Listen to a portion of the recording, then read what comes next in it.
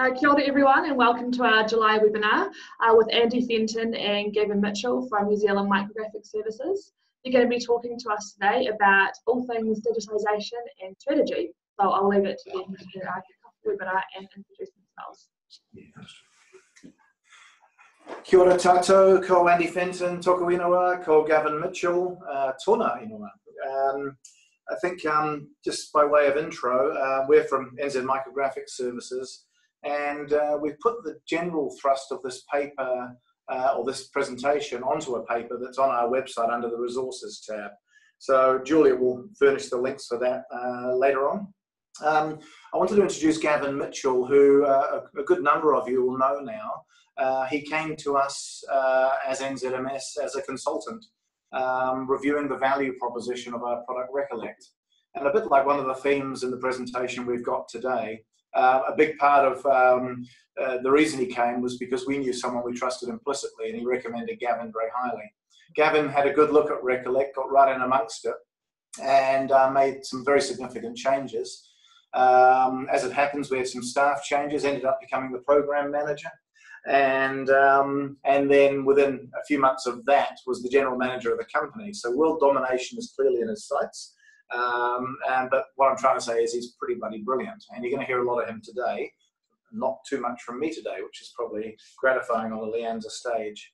His background's in that value proposition work, but he's also got extensive history in software companies with Crown Research Institutes, Jade, and he even led a software investment company which was publicly listed. So quite a pedigree, and I think it's great we get the chance to hear from Gavin, and I'll be chipping in with some anecdotes as we go through. So Gavin, over to you. Okay, the premise for today is very much, sorry, I'll just get onto the right screen, very much answering questions that come up when we talk to customers on a regular basis. So frequently we're talking to our customers and it's clear that their digitisation program is being handled in a very piecemeal fashion. And the questions that need to be answered when you move into major projects haven't necessarily been addressed as clearly as they might have been, and possibly it's not obvious to everyone what those questions should be. So today is very much around addressing the why, the what, the who, the where, the when, as much as the how much you might look at it in a digitisation program. So in this discussion, we should cover off for you the reason to digitise, the amount of planning you should put into your program, what you need to think about with your collection, what you need to think about with resources and what resources you think you'll need, what standards you might want to adhere to, and comparing in-house to outsourcing options and possibly a blended model from that, then considering timelines and budgets before you get to coming up with your solution. So the question is, if you have a physical collection that needs to be digitised, you really need to come up with a well thought out strategy. And there are two phrases that come to mind regularly when I look at projects and major programs of activity. The first is what represents fair value to stakeholders. Several things in that one sentence, and fair value to stakeholders. The first is, who is the stakeholder? Is it you that are planning the digitisation program? Is it the end user? Is it the owners of the collection? Identifying who those stakeholders are and what they consider fair value is an important consideration, particularly when you look at procurement, when you're addressing the question of, am I going for least cost, best value, best fit in the process? And the second item or thought that comes to mind for major programs is it fit for purpose? And there's often a tendency to aim for, the best possible solution, when in actual fact, it may not, what you determine to be the best possible solution may not actually be fit for purpose or may not represent fair value to the stakeholder. It's easy to overinvest, to overcapitalise in your projects where the value isn't recognised. So for me, looking at major programs of work and when we're talking to our customers about their projects, I'm always trying to understand who the stakeholders are, what represents value, and therefore what is a fit for purpose outcome. And I think these are some very important questions that you need to address on the way through, and not immediately leap to conclusions that we need to spend the money on a massive preservation level program of work when that may not be appropriate and may not represent fair value for stakeholders. That's just a brief introductory statement. The starting question is always the why, and the why is has many answers according to the organisation. Disaster protection is obviously a good starting point. How do we preserve in the case of earthquakes, fire, water damage, theft, handling damage, and so on? The second obvious one is the preservation. These are precious artefacts. There are very few copies of them. They represent a large part of our organisation or the country's heritage. And digital access is another good reason. And digital access is a part of preservation, meaning that more people can have access to the content without damaging the content. But all of those reasons have got different outcomes and different standards required and different processes you might go through in thinking about how you're going to build a digitisation strategy. So having started with the concept of why do I need to digitise and what is my primary focus with the program, that will lead us through a number of other questions that come up in planning. Yeah, I think it's a nice point to make. I've digitised a lot of material over the years for people who, quite frankly, are sick of being on the desk and having to go down to storerooms in the back to get the same stuff out over and over again. So that customer demand need. And I think another good reason, which is on the fringe of all this, is people's desire to tell stories nowadays.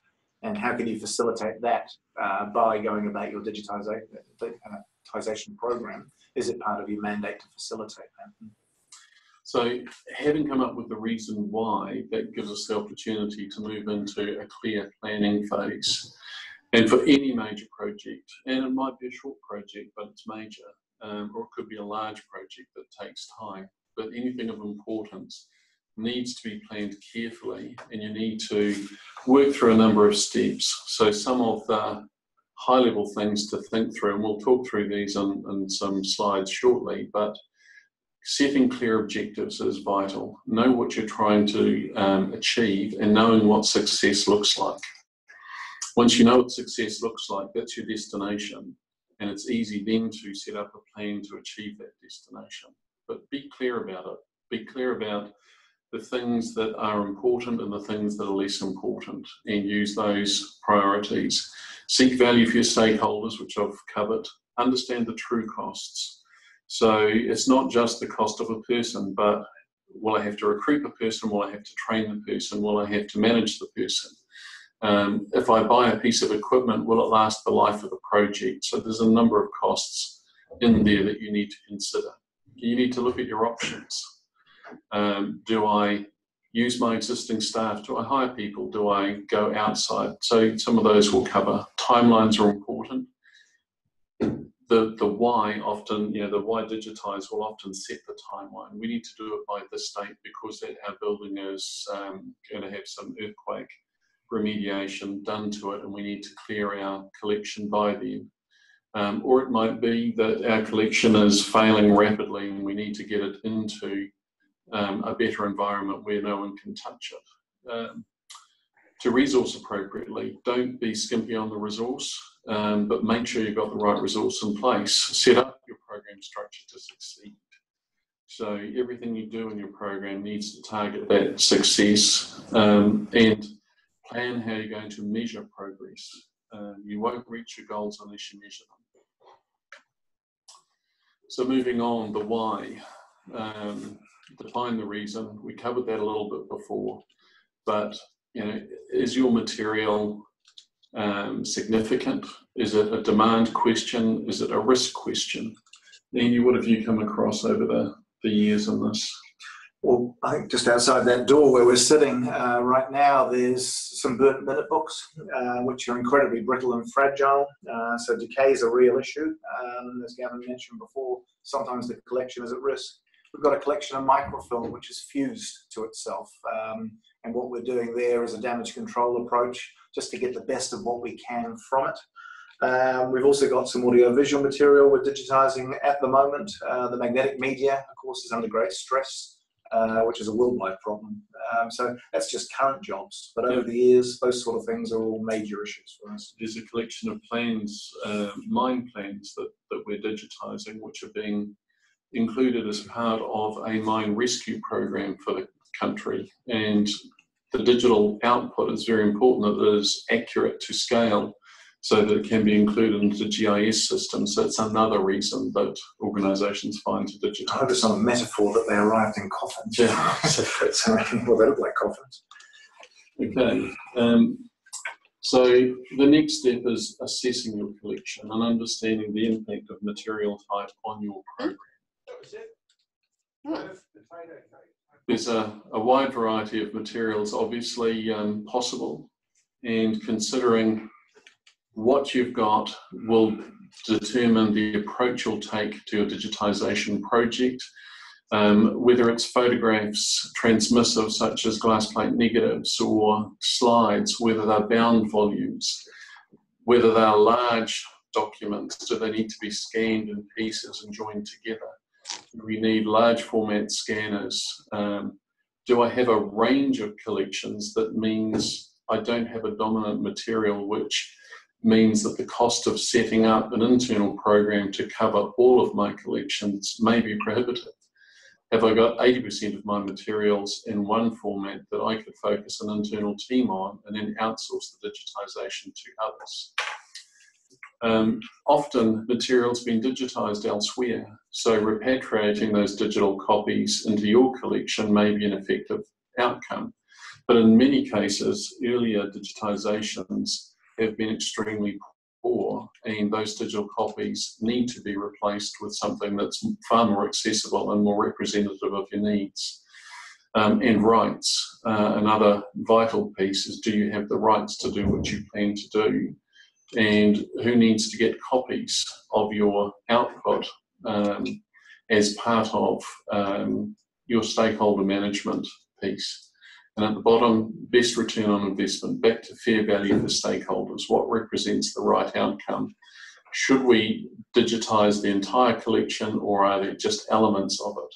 What's our priority in terms of which material needs to be captured first? Is it whole collections? Is it subsets of collections? So these are questions that will determine how you move forward with your digitisation program. Actually, a quick nod to has it been digitised elsewhere? I think one of the problems we've grappled with over the years, and those that have attended LIANZA conferences, national digital forums, will certainly have heard me push for a national register of newspapers. We are possibly guilty of the very success of Papers Past. It's so brilliant that there is a comfort zone of feeling that newspapers are covered because they're on Papers Past. But the truth is, it's got a truckload up to 1920, about half of the papers ever printed, and a smattering up to the end of World War II. But between there and 10, 15 years ago, nothing. So if we're not looking after them, if we're not telling people we're thinking of digitising these, getting the rights approved for them, then we could be doing ourselves a disservice through repetitive work or letting the collections miss out. So do think carefully about sharing knowledge, and where might we? Who are the natural aggregators of knowledge of collections that are being digitised? A little plug for Hansard too on that. I'll send a tweet round about that one as well. That's a great success story. So having addressed the why and the what, the how question is the big one. Now that we know what it is we want to digitise, we start to think about how we're going to do this. And you have options, the in-house versus outsourcing, a blended model perhaps, but regardless, you still need to think about the people you're going to have involved in this, whether it's the people that all the collections out for digitisation, whether it's the people actually doing the digitisation, but you need to put a structure around that team. It's important that you have a governance model, a group who take oversight of the project and approve changes to it, and the ones that you can take decisions to have those decisions approved. So having set your goals, the governance group is all about enabling you to reach those goals and giving visibility to the project to others inside an organisation or within the stakeholder community. So governance is something that I will stress over and over and over again. Make sure your programs are governed effectively. Then you need to have a manager with support that will take ownership for getting things done, and then you need to have an appropriate group of people doing the doing. There's no point in having the doers doing their own thing. They need to be coordinated. The manager does that, and the governance group makes sure everything runs very smoothly. So please, if I can stress one thing out of a planning exercise, is think about how you're going to govern your program. It is a key element to achieving success. The next part is expertise. Do you have the expertise in-house? That's fantastic. If you're going to use that expertise, what is their day job and who will do that if they're working on this program? I'm just listening to a webinar. If you don't have the expertise in-house, how are you going to gain it? Are you going to hire somebody? Have you got the ability to find the right people? If you don't have the ability to hire, maybe you're going to train someone on site. So how are they going to get the training, and how will you know the training looks right? So when you look at the team, look at the expertise you need. It might not be in terms of digitisation. It might be, have we got the project management skills to actually run a large program?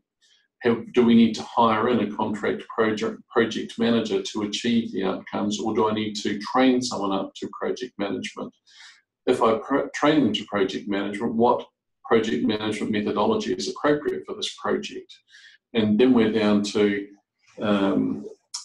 what archivists do we need? What collection management skills do we have, or do we need to bring into the team? What digitisation, what post-capture processes? So all of those things need to be thought through. The people cost is not just their salaries, it's the cost of recruitment, it's the cost of management, it's the cost of retention.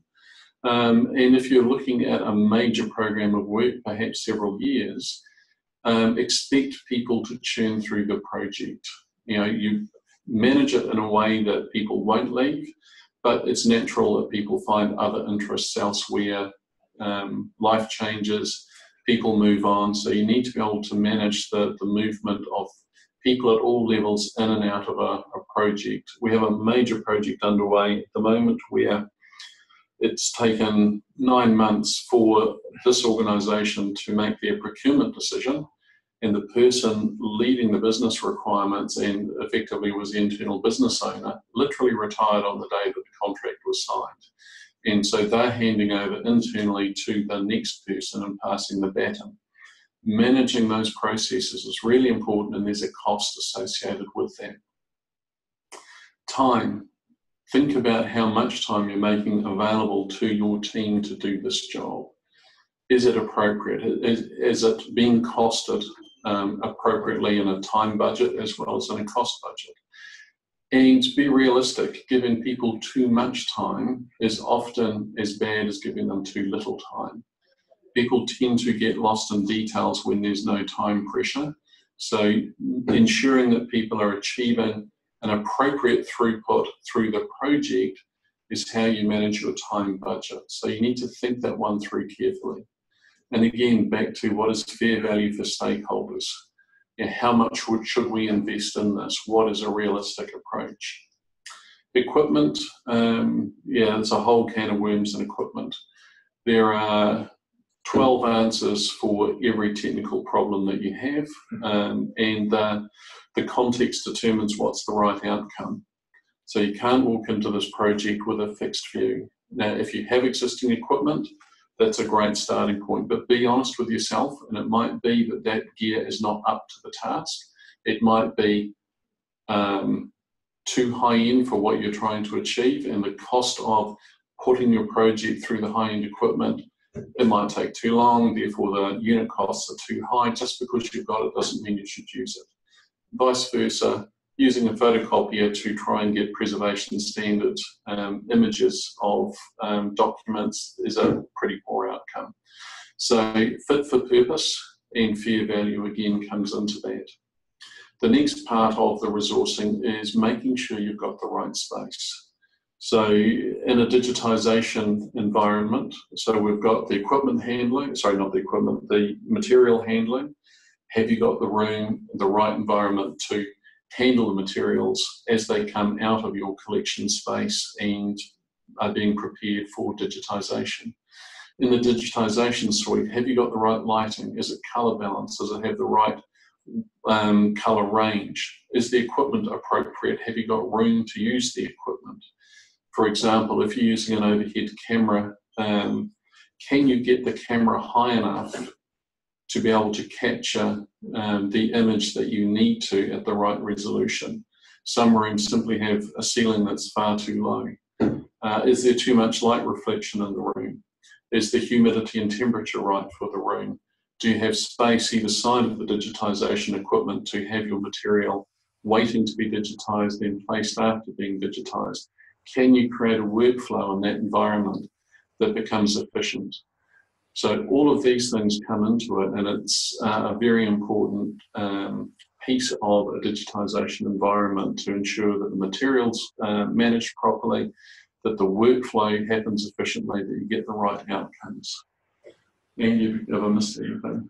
Yeah, the obvious one for me is where is the stuff stored and getting it to and from that space that Gavin's articulated. I think you've got to make sure you've got good access passageways and the right gear to move the stuff to and from, whether you're in-house or outsourced. So having thought about your resources, the next thing to think about, and it's more of the what that we asked earlier, is what output are we going to produce and to what standards are we going to work with? Andy's got far more experience in standards, so I'll get him to run through this. It's my geek session. If you haven't heard of FADGI, that's something you should write down. I think we like to talk about it in these circles, and it probably sets a benchmark worldwide now. We've tracked it since about the late 90s, I think. And it came together as a conglomeration of universities, museums, and libraries, I think in the Western states of America. And it's just gone from strength to strength. They released standards in 98, 2004, and updated in 15 and 16, which is the current initiative. It sets the benchmark for top-of-the-line preservation standard digitisation and gives you a graded scale all the way down. As Gavin mentioned, not everything has to be done to preservation standard. I think in New Zealand, we're probably guilty of tracking that way a little bit on projects and deep diving into elements of digital preservation that, preservation standard digital masters that probably don't need to be used all the time. The archives in America also offer some good standards. They're a bit dated now, but they're very easy to read, which is why we like using them and referencing to them. There's a nod there to Archives New Zealand. Not all imaging is cultural heritage needs. Some of it is business needs for business records. And there is a slim level of standards documented in that one.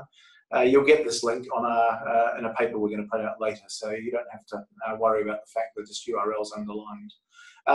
But the key premise around those record keeping standards is doing your business record keeping to a level that keeps the purpose of the digital record commensurate with what the original was for. So it must be legible, it must be interpretable, and if there's any context around the document that is important other than the content on it, then that must be captured as well. So quite simple specifications in that regard. And the last one is we've talked a bit about handling and the space you work in. That bottom bullet is from our big three cultural heritage institutions. And they've got some fantastic advice which must be read for looking after your collections pre and during and post digitisation.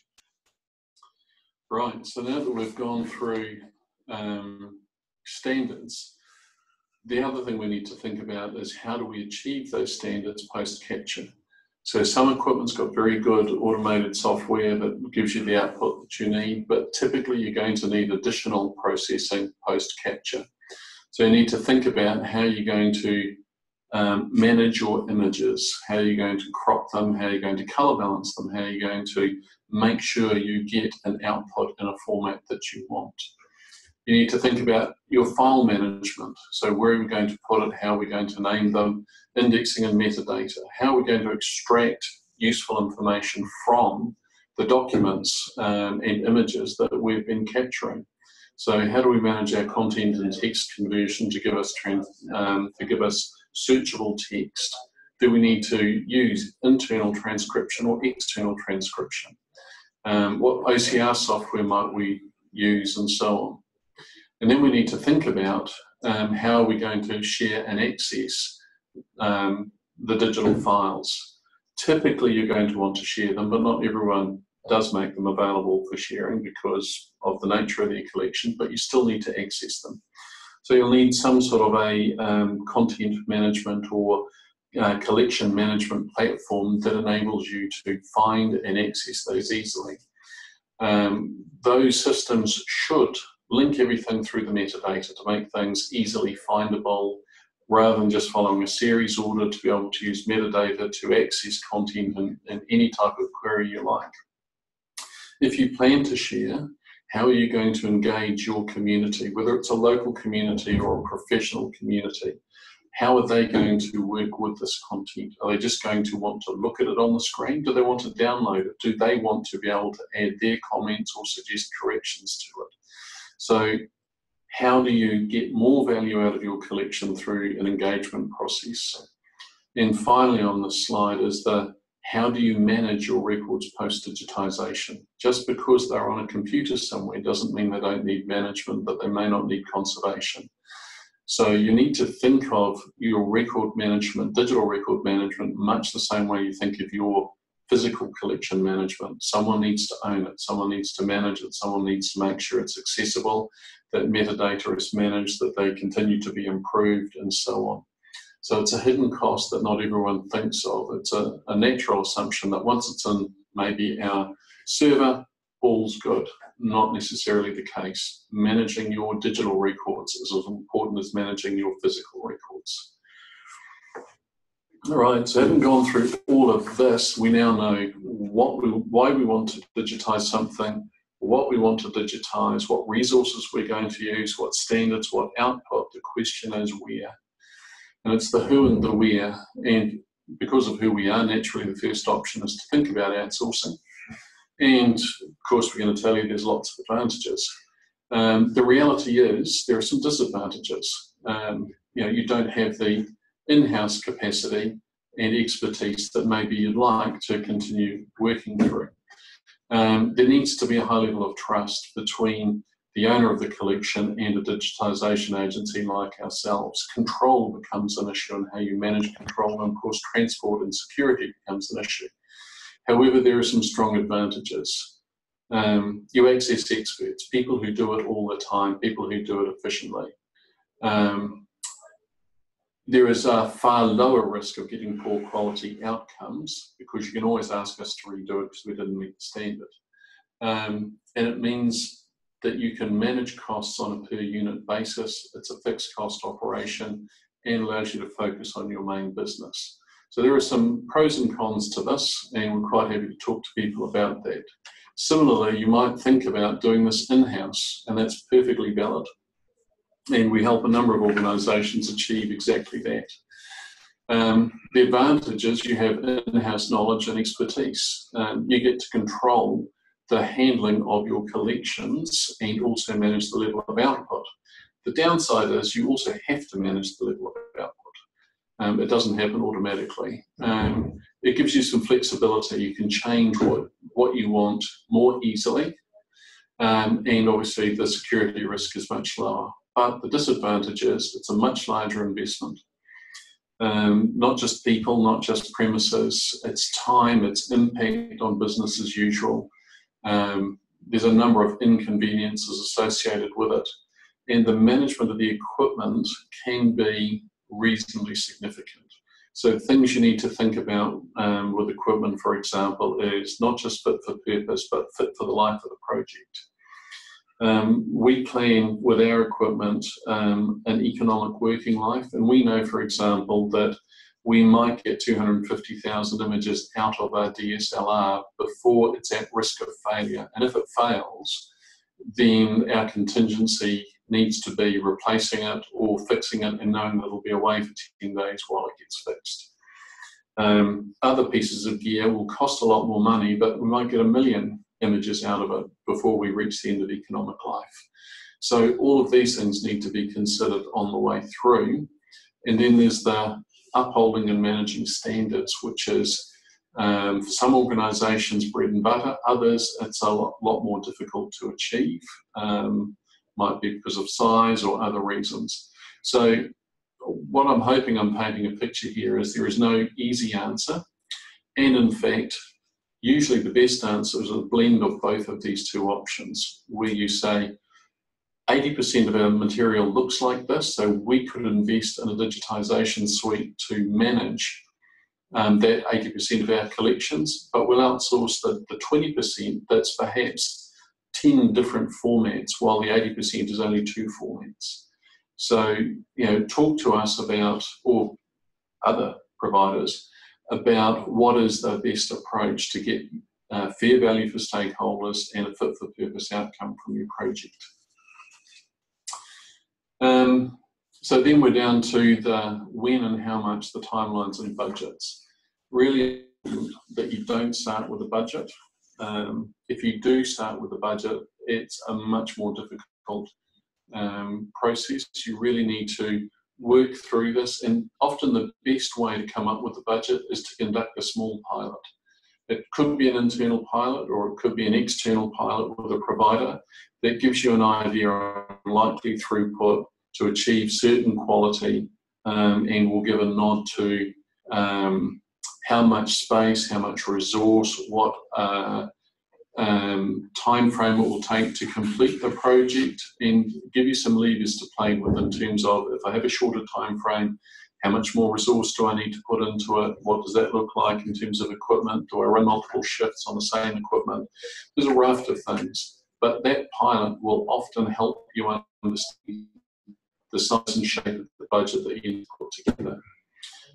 If you can't manage a budget, then sit down with people that can give you some ideas. And organisations like ourselves are more than happy to sit down with you and help you understand how to create your own internal budget on this. We'd rather give advice than see you fail. So talk to us, talk to experts, talk to other people that have done it before. So ultimately you end up with a solution that's shaped to suit your purposes. It should be fair value to your stakeholders. It should be fit for purpose, and it is probably going to be a blended model of some sort. Some people opt for the full in-house, some people stay with the full outsource. Both are perfectly valid, but often a blended model works very, very well. Key thing is measurable outcomes arise from the existence of a digital resource that demonstrates a change in the life or opportunities of the community for which the resource is intended. So measurable outcomes, you know, let's get the most out of your collections for your community.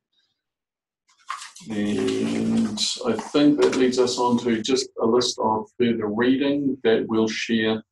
As Andy said at the start, a lot of this is in a post on our website. So if you go to www.micrographics.co.nz and go to the resources tab, it is the most recent post. Otherwise, these links will be available from us on our website, or Julia may well be making them available through this slideshow. So Andy, what have I missed? Not a lot. Be interested to hear what the question stream's like. I think the one thrust I want to make here is Gavin's been talking about projects that are quite small size, through medium, through large, through mass digitisation, and the principles apply to all of those.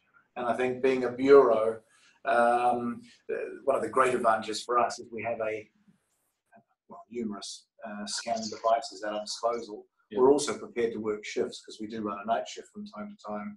So once you assemble all of those components, you really can face any project you like. So one thing I'll stress, I talked before about governance and team structure. Scale is irrelevant. Your governance might be the library manager, and there might be a team lead that's running the project. There might be 3 people running it, but understand the roles, understand the processes for making decisions. So everything we've outlined here applies whether it is a very small internal project through to an extremely large 2-year-long mass digitisation project. The principles apply. Don't think because your project is short, you don't need to think these things through. For those that don't know us so well, we are literally in the last throes of a job that's involved over 1 million images that's taken 49 weeks. Yes. And we've also just digitised one family tree for a person. So we do scale accordingly. It's not a sales pitch. While I've got the floor, it's a good opportunity just to plug the new LIANZA July magazine. Julia, I see you posted that just in time. Thank you. And I'm just giving people time to write some questions if they want to. But another plug for the APLIC, Asia Pacific Library Conference, which LIANZA is helping to organise. So I hope there's some Kiwis going to that. Myself and Tyler from our organisation are going. And you may see that Gavin and I are representing Gillian Whitmore, who's sitting over there very quietly. They're terrified she's going to make a noise, but she's been a marvellous help, along with Julia, who you can all see, putting this together for us. So a big shout out to you guys. Thanks very much. So, questions?